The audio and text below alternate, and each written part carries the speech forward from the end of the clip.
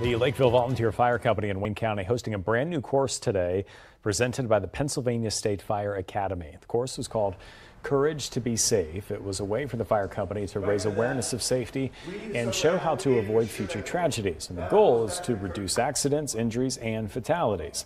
Neighboring fire departments were in attendance, including Lake Ariel. There are more people here tonight than I actually expected.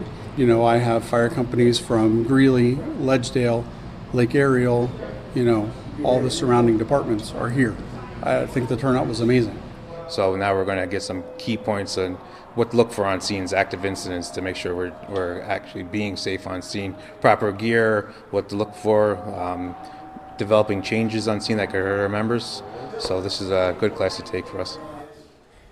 Fire company says it hopes to do these courses annually.